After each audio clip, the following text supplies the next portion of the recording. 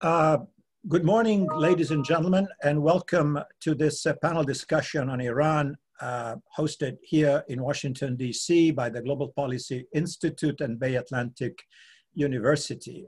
My name is Paolo von Schirach, and I'm privileged to serve as the president of the Global Policy Institute, a nonpartisan research institution in downtown Washington, tied to, connected with, and cooperating with Bay Atlantic University.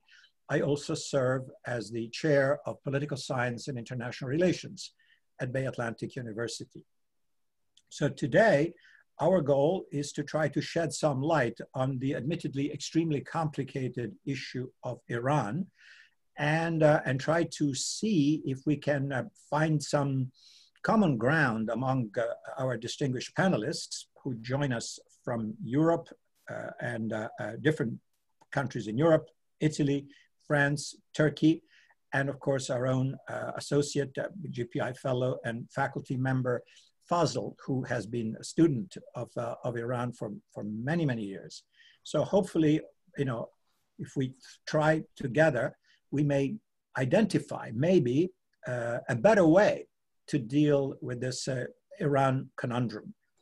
Years ago, the international community thought it had found a way, which was this big compromise agreement that essentially, I think we can all agree, as a minimum, restrained and constrained the existing Iran nuclear program. And the subtext, not part of the deal, let's be clear, was, at least here in Washington, but in other capitals probably the same, that by creating a more relaxed and somewhat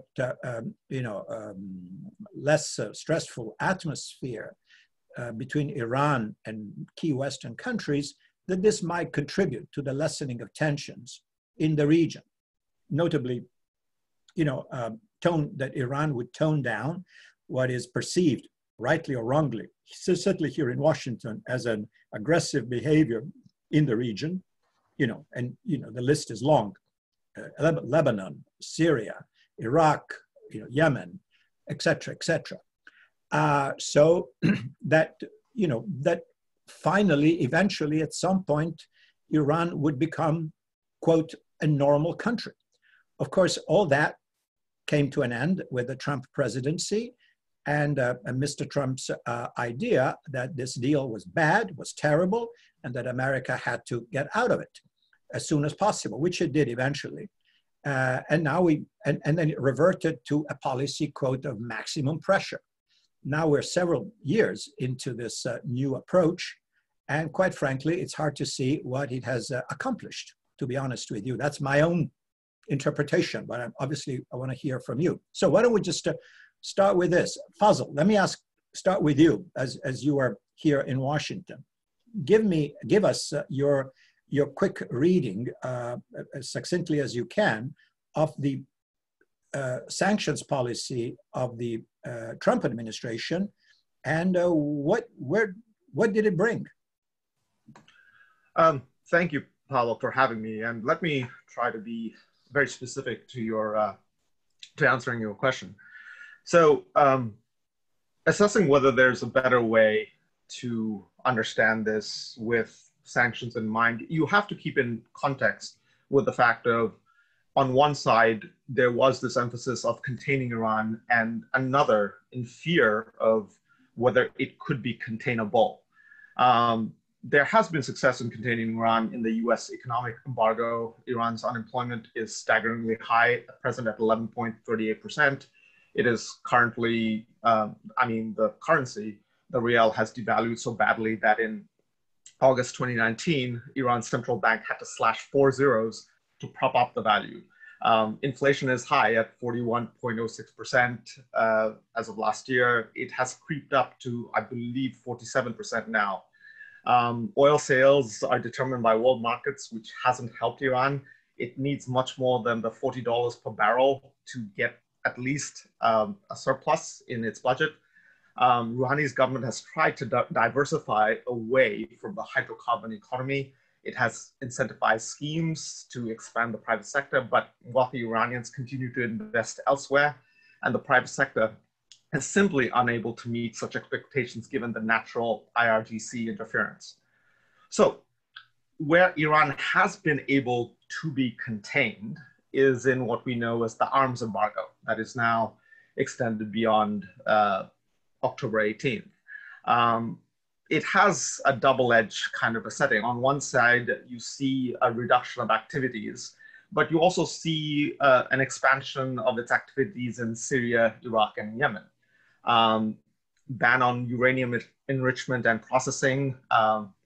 In one sense, it looks like it's working, but when IAEA says that Iran is actually cooperating, but this kind of cooperation is Iran's version of cooperation, not necessarily that of the Trump administration's predilection. There's a ban in place on testing of ballistic missiles and transfer of nuclear technology, and there's a component of missile development. All certainly hasn't worked because testing continues in undisclosed locations. There is the incident of the launching of the Khorramshahr missile in 2017, which has a range of roughly about 1,200 miles, was seen and endorsed by President Rouhani as a deterrent. Now, this has actually taken even a more drastic shape after the withdrawal of the JCPOA in May 2018. The regime has actually expanded its activity on detention of citizens of the West of Iranian origin, primarily the famous Nazanin Zaghari Ratcliffe, and they're held essentially in a format of ransom. Sorry, can I just stop you there for a moment? Let's get to the real point, Fazle. The objective of maximum pressure was to force behavioral change in Tehran. Has that been accomplished? Are we forcing? Are the Iranians say, okay, sorry, enough, we can't take this anymore. Let's sit down and find another deal that would be to the satisfaction of Washington. That's not happened, right? Is it going to happen on this premises? No. No. Okay. Well, so essentially, while you, as you described with a great deal of detail, while the Iranian economy is really suffering a great deal, the country is not, at least at the moment, not on its knees. It's not saying, oh my God, we're done, we're finished, we have to do something, right? We're not there at the moment, at least. No, so let me expand just by a little bit on that front. So there is, the state has non-sanctionable off-the-book assets. They have leverage, but during even this time of the pandemic, they have prioritized internal security and regional security, and not on humanitarian efforts. Okay. Let me just switch to the other panelists here. Arzu, how do you, from Turkey, from your perspective and as an observer of Iran affairs, how do you view all this? How do you assess the, whether you agree or disagree with the sanctions? That's a different story. But from your perspective, have the sanctions been effective? Have they accomplished anything? Well, in my point of view, sanctions are never work, actually. If you're talking about the sanctions in Iranian nuclear crisis, the just period of time that the sanctions was successful was the time before JCPOA, because both the United States, the EU, and Russia and China was intact, and within the framework of the United Nations Security Council all together worked coherently. And they convinced the Iranian government to come to the table and sign this Iranian deal. Actually, this was the time that for the first time ever, the sanctions was successful on the Iranian nuclear crisis. When we look to the Iran has been sanctioned for more than 40 years, and they know how to live with this. And on the other hand, Iran has the oil. And when you have oil, you will always have some black markets. And when you have this strategic card, you will always have the chance to skirting out the sanctions.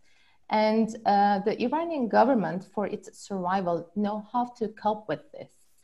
More sanctions? No, I don't think that the sanctions are fruitful. They're just pressuring on the Iranian people, not the Iranian government, because now we have black markets and this money running somehow, and don't know that who sells what to who and where this money goes. So just the Iranian economy is under the pressure and people feel the extremely negative effects of that sanctions. But if you are talking about the behavior change of the government, no, nothing has been changed.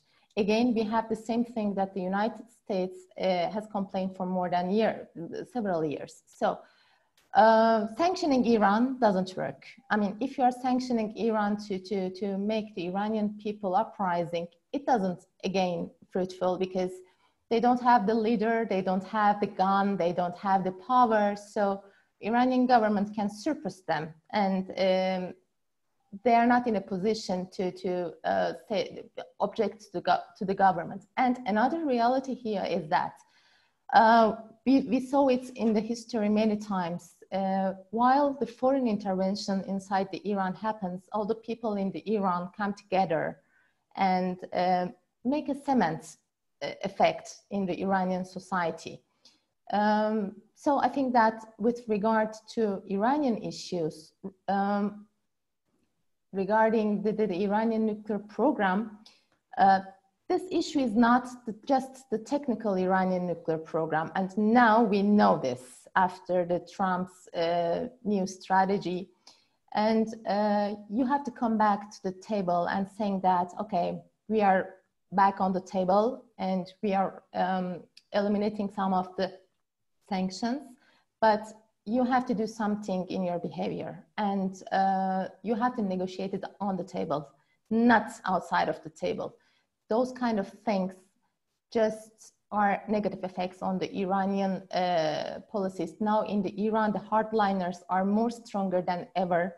And I'm sure that even after the American elections, even the Biden government will be on its duties, that the hardliners will be in power in Iran, and the Iran will not be the same Iran that he used to deal 10 years ago. Okay. Michel, Makinsky, give us your perspective. I know we had, we talked about this just a few days ago informally. How is France and other European countries that you're familiar with, how are they coping? How are they coping to try to maintain some semblance of normalcy, with Iran under the cloud of sanctions? How is that working? And first of all, I asked the same question I asked everybody else, and I will ask Professor Redaelli too. Has anything really worked according to the will of the administration in Washington? That's the first question. Yes or no? That's an easy one. Answer is clear, it's no. And I concur with what has just been said by Arzu. I would add 2 or 3 things. First of all, we are focusing on Trump. We should not forget the fact that during Obama's term, JCPOA has not been properly implemented by the United States. In particular, even if formally banking sanctions were withdrawn or suspended, in fact, this did not work. And there is, coming back to now, there is an enormous frustration from the Iranian side. If they agree to go to the table, they will ask, if you are saying, Mr. Biden or even Mr. Trump, we are going back to the JCPOA, fine, but do implement it. And we Iranians think that we have been kidded, because in spite of formal statements, OFAC was jeopardizing transactions, threatening banks, firms, and so on. So the first request from the Iranian side for going to the table will be, if we come back to JCPOA, please confirm that you will implement it, actually not verbally. France, and your second question, there are very, very few transactions. You have heard about the Instax system, which has been launched by the E3. In fact, after a first transaction, it is currently not working.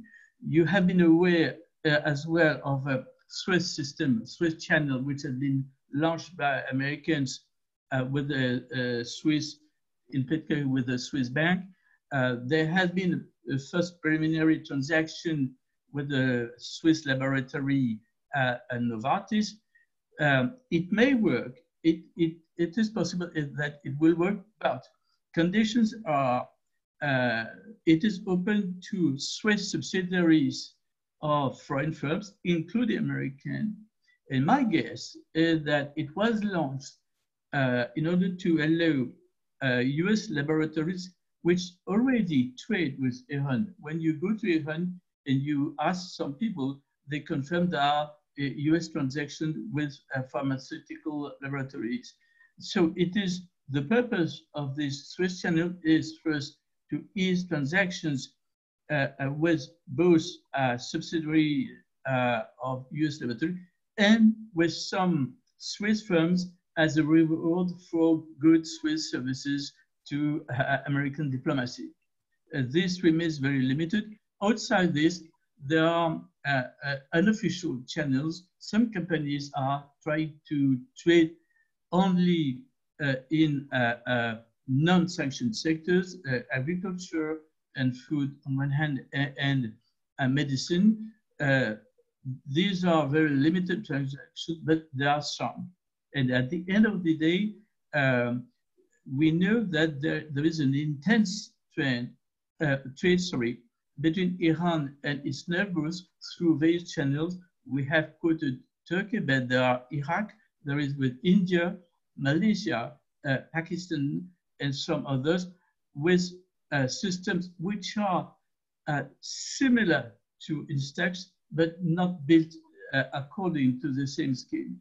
And as Arzu told us, there is an enormous black market according to the old recipes which were launched during the Ahmadinejad presidency. Well, thank you. Riccardo Redaelli, to you the task of putting all this together again, and maybe you can add other dimensions in terms of whether the sanctions have worked, but also what is the state of mind of the Iranian society now, living again in this atmosphere of quote extreme pressure, or whatever it's called, by whatever the definition by Secretary Pompeo. How is this working, and how do the Iranians view their future in this complicated environment? Yeah, thanks, Paolo. I don't want to play the annoying role of being a professor, so answering with another question to your question. But the problem is, sanctions, the idea of containment. I never properly understood what Americans, and especially what this administration means with containment. Because if, the problem is that the Trump administration, but not only the Congress, the Senate, the representatives, they are looking since many years Iran only through Sunni, Arab Sunni and Israeli eyes. So the image they have of Iran is distorted. And my idea is, if you use the maximum pressure, you got back the maximum resistance. But sanctions were directed to contain Iran, either or to regime change, because in Pompeo, Mr. Bolton, Mr. Pompeo, and sector of the Trump administration, the idea was not to contain Iran, but to destroy, to the regime change, to make the Islamic Republic of Iran collapse. And I remember, as I told you, I joined several, for many years, since many years, track to meetings. And I remember what one of the leader of the passed around of the IRCG told me, why we are negotiating, why we are speaking informally? If it is for reaching an agreement, a compromise, we sit and discuss. But if you want to crush us, if you want regime change, there is nothing to discuss. So that's the point. It's not clear what Washington wants. And the problem of Washington is just looking to Iran via the Sunni Israeli eyes. So that is unbalancing our vision and our policy. To say that sanctions bites a lot, but that will not crush the regime. On the contrary, they are supporting the worst part, the worst sectors of the regime. Anytime since 1997, when I was working in Iran, and there were the reformist period, anytime Iranian conservatives, anytime the Iranian radicals were on the defense, were under pressure, Washington always made the wrong decision, supporting them indirectly and weakening the reformists. You know, in Iran, the regime is extremely unpopular because it failed from an economic point of view, because it's illiberal, it's corrupted, because the young, if you speak with the young Iranians, are probably the most pro-Western of the Middle East. They want to have music, having fun. So they dislike, the vast majority of the Iranians dislike the regime. But of course, with this policy, you just force, and my colleagues, they already told that, you put them in a corner, they have no other alternatives. So when we say what the Iranians think is which part of Iran you're thinking, which sector of a very fragmented Iran we are thinking. But the more you put pressure and the more you oblige them to stay united, despite their unwillingness. Maximum pressure is the most wrong possible policy with Iran, if you wish to moderate Tehran. And my impression then, Iranians are beyond hope. I remember what an Iranian told me recently. Even if there is a Biden president, then I'm concluding, it's extremely difficult to put the toothpaste back into the tube once you are squeezed. So even Biden, which was less friendly with Tehran than President Obama, it would be extremely difficult for Mr. Biden to revert, to put the toothpaste back into the Indeed. Well, thank you for that. But so let's try to move on here. Michel, I don't see your image. I don't know if something happened. Your video is off. Michel, Makinsky, can you, I don't see your video. Maybe you can turn it on again. I don't know. Okay, but let's yes. Okay, thank you. Yes, we're all here. Fazle, back to you. You know, I think there's a bit of a consensus here on this panel that this policy, whatever its intentions, putting pressure and or, as Riccardo just mentioned, regime change. You know, that via pressures you would exert so much pressure on the economy, on everything, that the pot will boil over, and there will be some kind of an insurrection, and that will topple the Ayatollah regime, and that will be fantastic because we start again. So that's not happening. And as Riccardo said, you know, there's no, and also Arzu, I think, mentioned that the regime is too strong for this, and the opposition too fragmented and disunited. So again, what are we going to do that is more productive? What are the avenues ahead? And indeed, considering that it's hard to put the toothpaste back in the tube once it's all out, is there a better way that is also, you know, not idealistic but pragmatic? Whoever is elected president on November 3rd here in Washington, can we do something that tones down the tensions and engage Iran in a way that is agreeable to everybody? Is that possible, or is that just a dream? Fazle. Well, it's kind of, I mean, the window of opportunity existed in the JCPOA, and then now that window has shrunk. I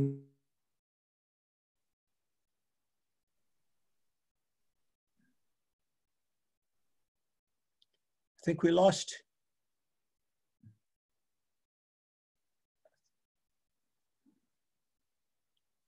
Fazle, your audio is off. Oh, okay. Yeah, I'm sorry. So what I was saying was that the window of opportunity has lapsed, and right now you're really working at a very narrow angle to expand that opportunity. I just don't think it's possible because, you know, let's say, for instance, Biden does become president. He has about 4 months to make something out of this, which is impractical given the fact that on May 2021, Iranians are going to go to their election booths, and there's overwhelming evidence that more hardliners are going to creep into the leadership of not just the presidency, but also the parliament.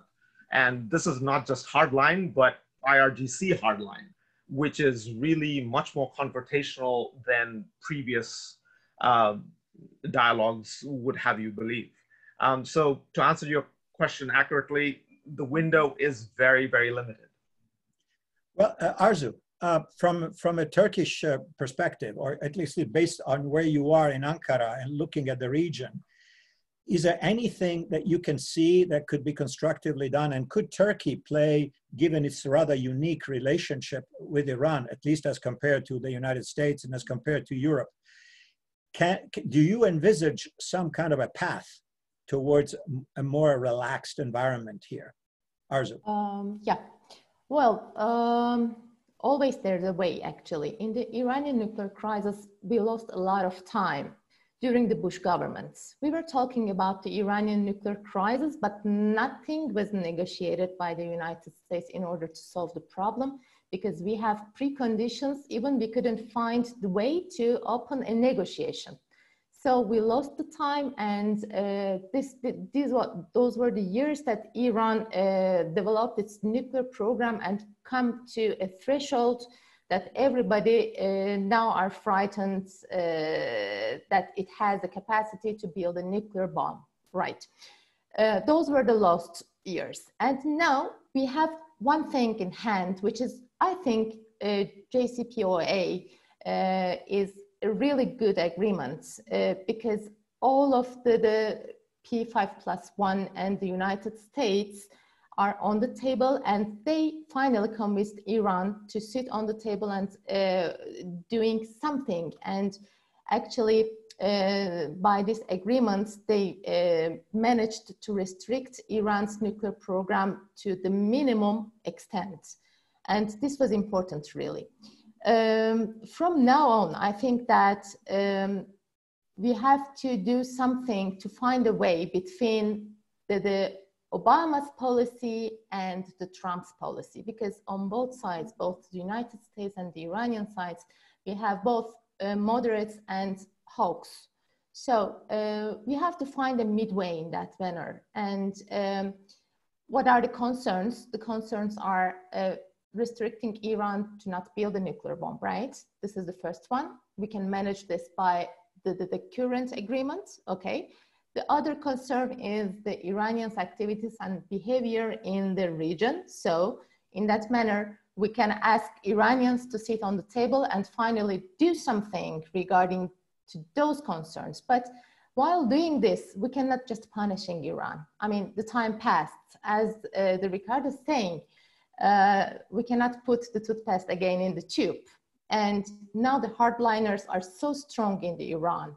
And the coercive diplomacy, especially the one which is more stronger sanctions and even the military attack rumors, those are not working because we have to find a midway here. Turkey did it in the past. If you remember, with Brazil, Turkey made this Tehran declaration, and actually Turkey faced a lot of criticism from the United States part, saying that, why did you interfere in that? And the United States was not happy with that initiative. But I'm sure that Turkey will be ready to do what has to be done, because one of the countries that be more affected from the even nuclear sanctions, I mean the sanctions that will be applied on the Iran, or a military confrontation on the Iran. Since we have border with Iran, Turkey is one of the most critical countries that will be affected. So in the sake of a better and safer region, Turkey will do what it can do. But I think that till the US presidency, the elections, Turkey will pursue the wait and see approach, because the elections will be a game changer in that manner. Well, thank you. Michel, Makinsky, now we hear from our fellow panelists that the unfortunate, unintended consequence of the sanctions has been the strengthening of the more intransigent radicals yes. in Iran. Yes. Now that obviously it's not a good, if it's happening, and the elections are coming up as Fazle mentioned. If we have managed to make Iran more intransigent, then that makes it paradoxically more difficult, it seems to me, to engage the new Iranian leadership, whatever will emerge, in a productive fashion to lessen tensions in the region. I mean, on the one hand, we've got the the nuclear deal, but then we've got all these other matters that concerns Americans. And let's not be unrealistic here. Thousands of Americans have been killed in Iraq by improvised explosive devices, planted in Iraq by Shia militias trained by the Iranians. This is not, just a minor issue. This is something that really hurts here in Washington, not to mention the fact, and everybody knows it, but I think it's worth mentioning, people still remember the hostage crisis. Yes, it was 40 years ago. It was a long time ago. Many Americans were not born, when this happened. And yet the memory is still there. The humiliation suffered. Jimmy Carter was president. Zbigniew Brzezinski was a national security advisor, and Cyrus Vance, was Secretary of State. This looks like another geological era. And yet, believe me, the memory of that experience is still stinging. So there is a lot going on, and maybe baggage and emotions and what have you. But Michel, I'm asking you a very difficult question. We have perhaps made things worse with the Trump policy of these sanctions. Now we're going to have perhaps a more intransigent, Iranian leadership.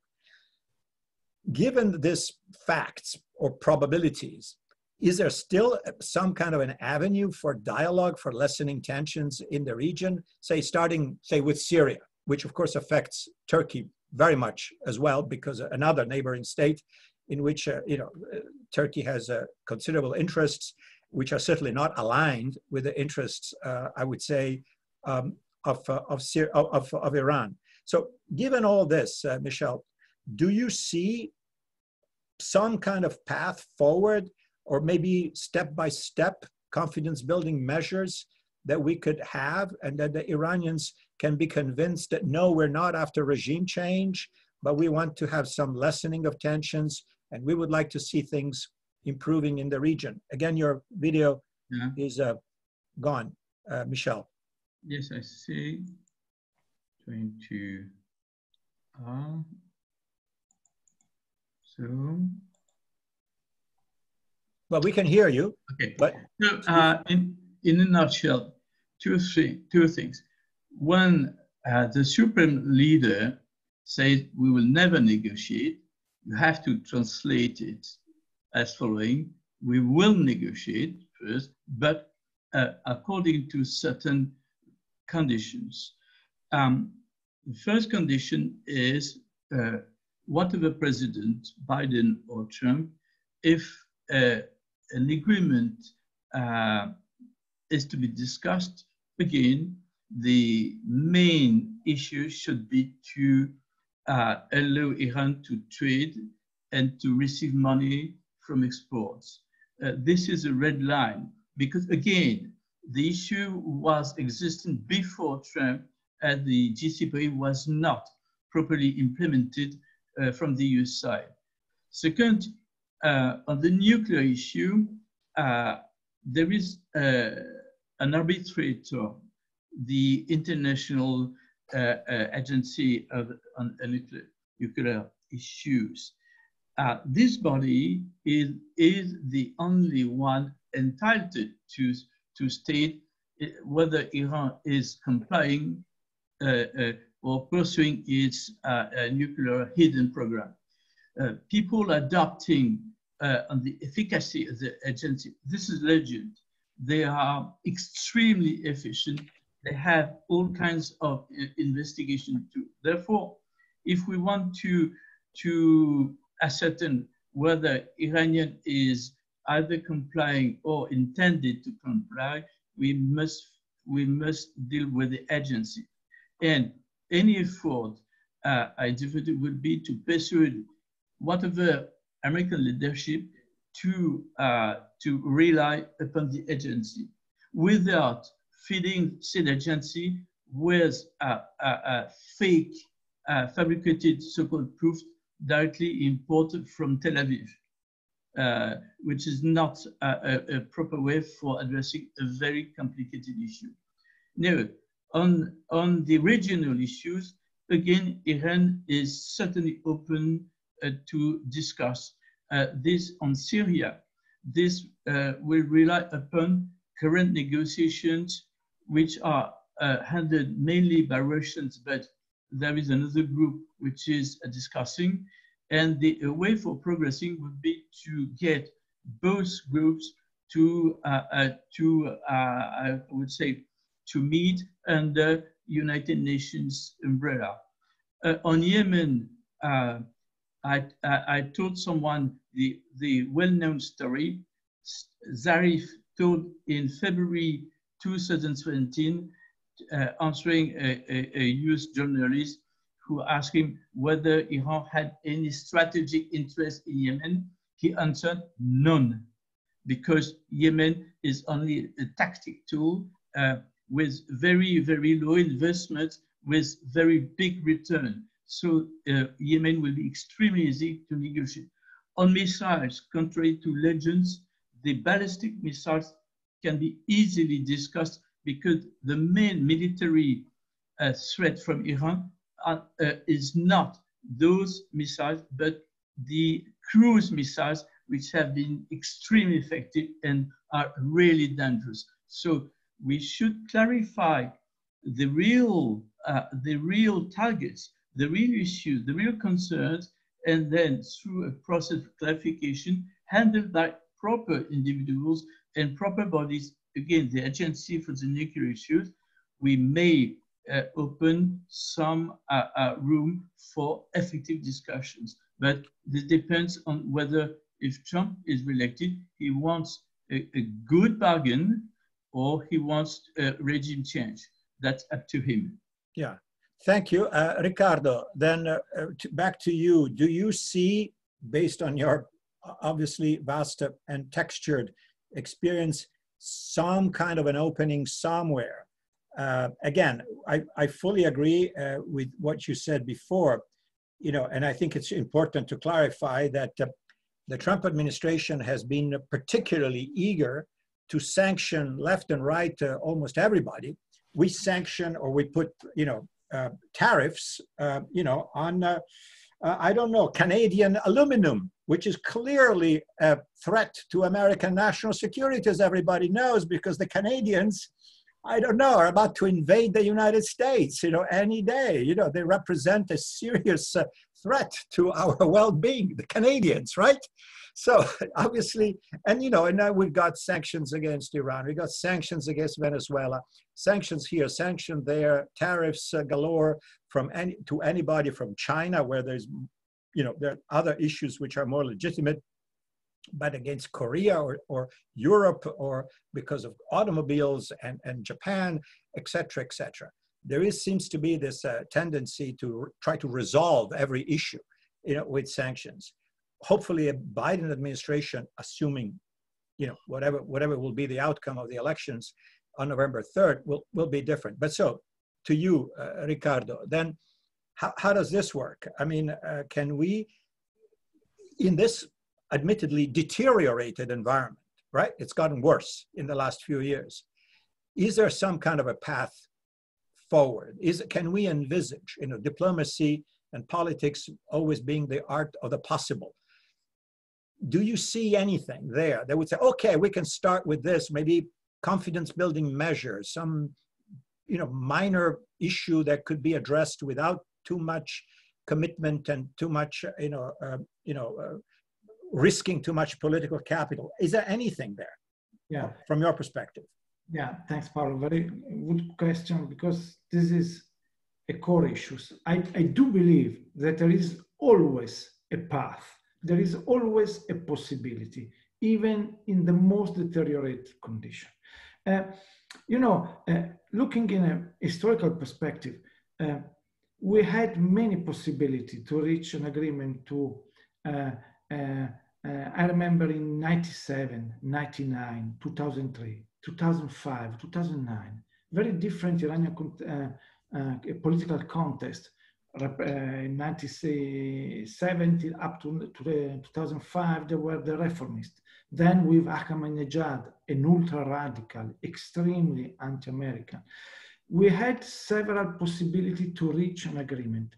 A small, comprehensive dialogue.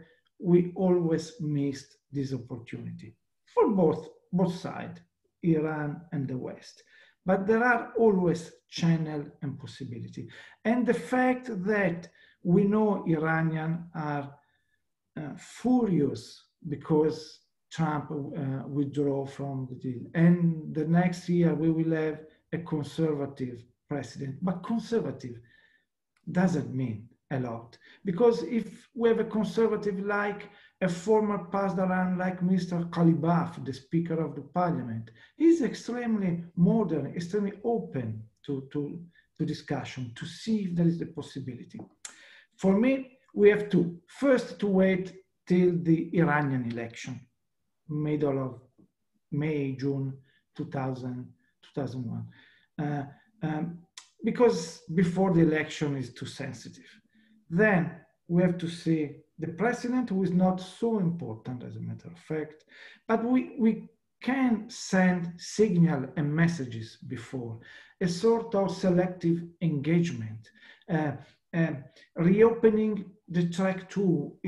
In the past, there were dozens of track 2, and useful or not, successful or not, but they were keeping contact with the society, with the demi-côté, with these demi-official, semi-official links.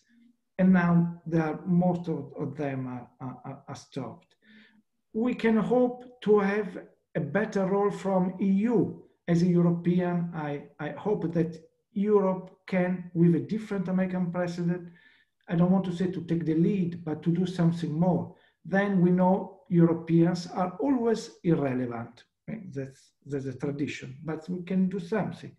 And then what is important is like after a car crash accident, you have to restart having the confidence of having the possibility to drive without trouble. Iranians, and then I'm closing my answer, the Rahbar Khamenei didn't trust the Americans, but he supported Rouhani and Mr. Zarif in closing the deal. And when Trump withdrew, he told, I told you we cannot trust Americans. So this is his set of mind. We have to reopen slowly, his mindset that it's possible to negotiate and to reach tactical, good agreement on specific and selected point. But if we start, or we rejoin the nuclear agreement, and then you have to discuss about the missile and the human rights and that, so that's okay. That's the wrongest way possible. So, Arzu, do you agree that it may be possible from where you are to have some kind of a small steps approach, and where perhaps, you know, Turkey's better position diplomatically, at least with Iran, may be a good, you know, instrument, like that Turkey could potentially support and help this, I mean, a good faith effort to reach some kind of maybe small agreements on smaller issues, to recreate what is, you know, confidence, you know, and at least establish a working relationship between the parties. Do you see that Turkey could perform this role in the future, maybe after the Iranian elections? Well, regarding the Turkish-Iranian relations, in brief, I can say that those countries for hundreds of years are famous rivals.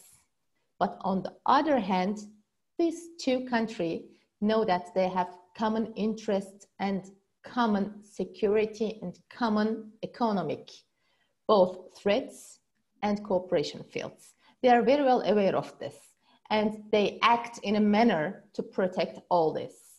They know that the unrestful in one country will have a spillover to the other side of the border. So this is important. It doesn't matter that nowadays Iran and Turkey are not agree on lots of issues in the region or other things. This is not the matter of the fact, actually. Regarding the Iranian nuclear crisis, I'm sure that Turkish government is the one who firstly wants this issue to be solved, because we have been dealing with this till 2003, and it had its impacts on Turkey from time to time. And we know that Turkey was active in some point of that period. But as I told you before, now Turkey will wait for the US president elections, and also we will see what will happen in Iran. Wait and see policy, because we have our own dynamics here, and we have to wait and see for a while to see what will happen. But I'm sure that maybe not in the short term, but in the mid-term, Turkey will be eager to be active in a process which will solve this. And regarding that, is there a possibility to do that? Yes, there's always a way. As I told at the beginning of my speech, we missed a lot of opportunity to solve this issue, a lot of opportunity, because the main issue was not solving the Iranian nuclear crisis, it was changing the Iranian regime. And it was voiced by several US leaders. I mean, as you may remember, the Condoleezza Rice first said this. We want to change the Iranian regime, and this was something big for Iran and during the Ahmadinejad term. So you will not expect a country to sit on the same table with you when somebody says that, hey, I'm coming to change your regime. I mean, this is not a kind of solution.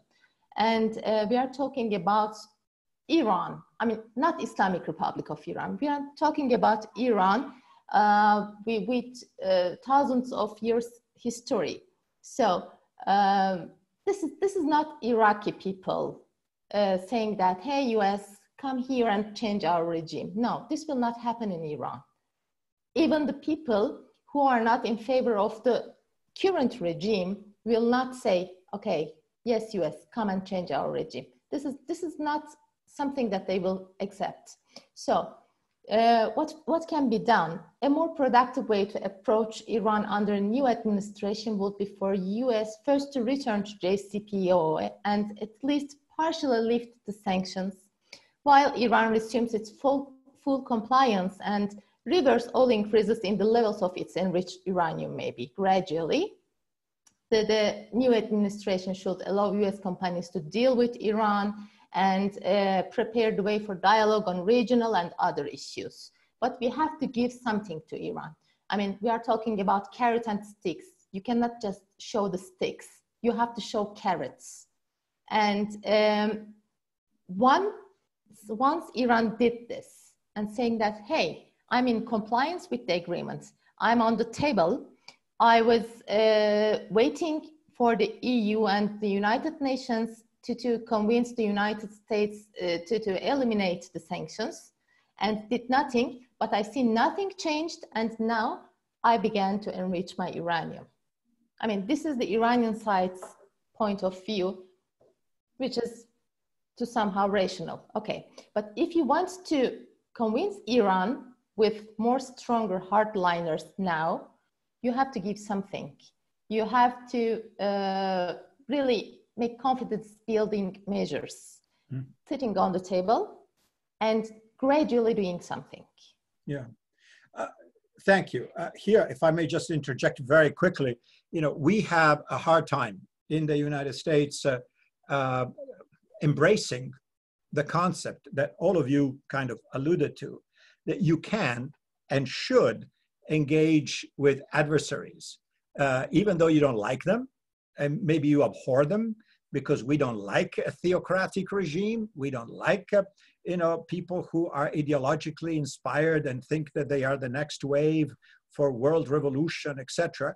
But let's not forget, you know, President Nixon and Secretary of State Henry Kissinger engaged with the Soviet Union, right?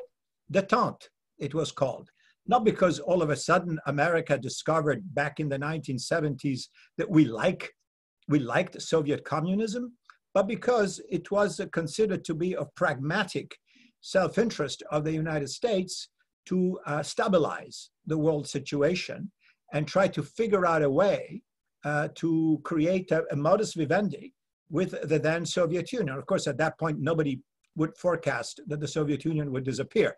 But at the time, in the 1970s, we did repeatedly engage, and you know, and American leaders spent hundreds of hours, you know, with the likes of Leonid Brezhnev and Gromyko and all that to stabilize the world situation.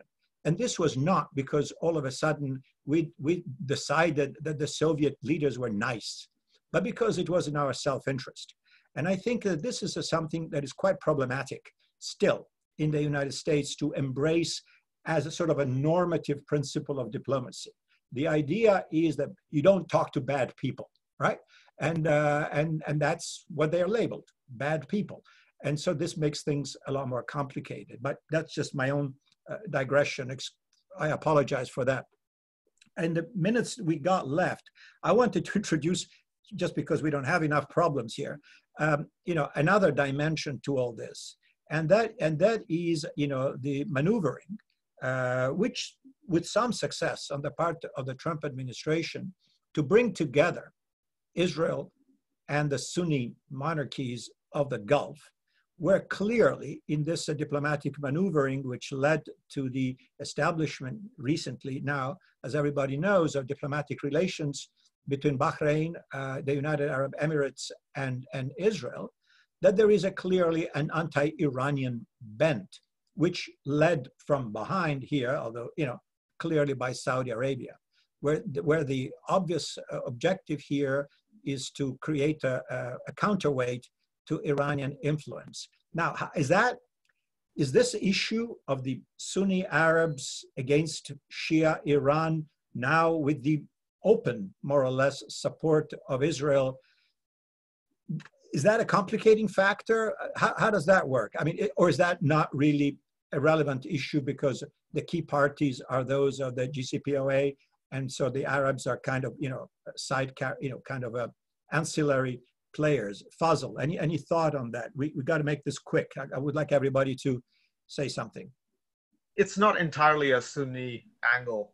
You do have Sunni countries that are very much in the intermediary process and are in a business setting process with Iran. Qatar, Oman, these are very, I mean, I wouldn't say they are making the headlines, but they do have significant weight. So there is one division within the Sunni Gulf states in itself, one that is wanting to work with Iran, the other that's taken on a much more aggressive tone, primarily because there is this feeling that I mean, particularly in the setting with Bahrain and UAE, UAE has two islands that they are contending sovereignty that they claim belongs to them, but Iran also claims the sovereignty to that. There is friction there. Bahrain believes that Iran is sending militias into its waters to overthrow its regime, so there is that sense of fear.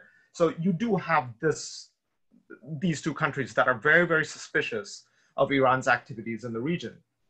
And so I'll end up with that.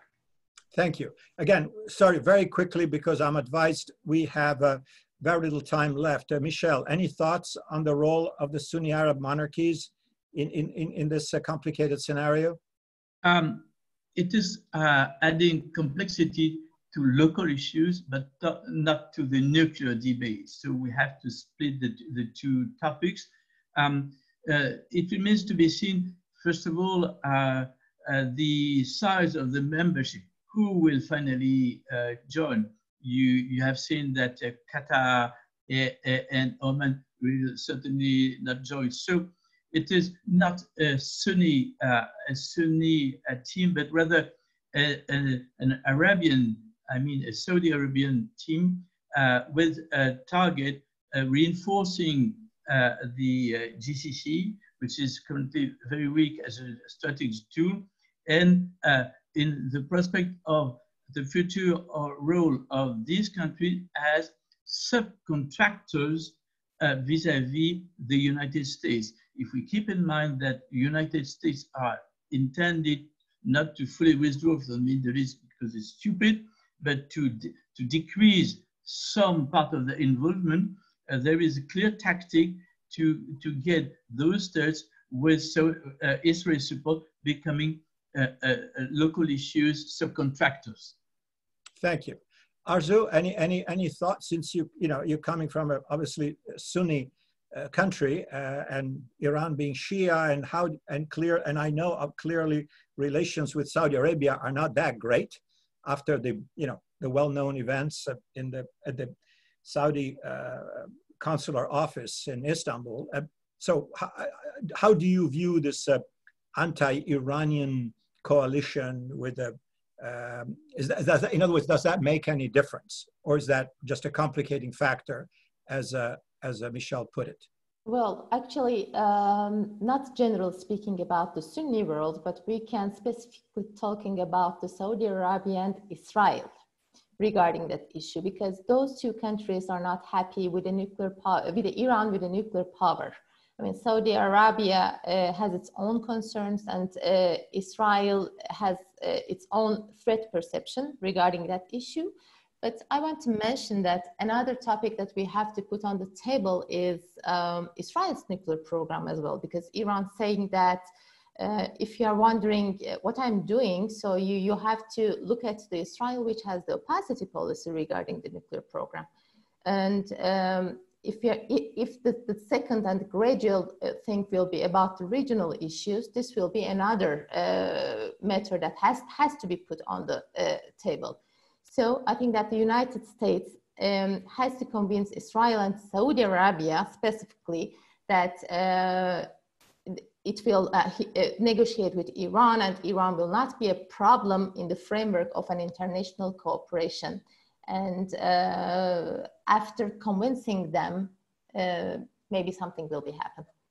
Well, thank you, Riccardo. Just if you can kindly wrap it all up for us, and just to give us your final thoughts on this. Yeah, most of the Sunni Arab countries and the monarchies and Israel opposed the agreement. They violently opposed the agreement. I don't see a lot of change, but this is not only a problem of state, it's also a problem of person. MBS, that is to say Mohammed bin Salman in Saudi Arabia, extremely obsessed by Iran. MBZ in the Emirates, obsessed. Despite the fact that the Emirates are more divided, they can open up a bit. In Israel is a problem of Bibi Netanyahu because other parts, and especially the army, is more relaxed when you speak about Iran. But in general, I do not expect in the future a support from the region in favor of any kind of agreement with Iran. And that's a problem, of course, for us, and for Europe, and for Mr. Biden if he's elected. Well, thank you very much. Thank you, all of you, for being so kind with your time, and thank you for being disciplined with the use of your time. I really appreciate that.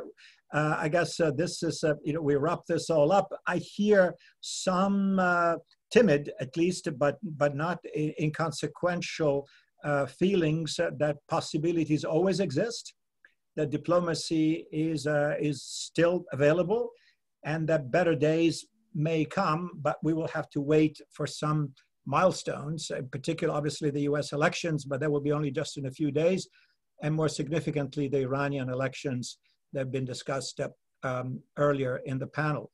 To our panelists, many, many thanks for your kind contribution, and maybe we'll have to, soon enough revisit this complicated matters. I guess we, as they say, stand adjourned. Thank you very much. And thanks to the audience for following us. Thank you. Thank you, Paolo. Thank you. Thank you.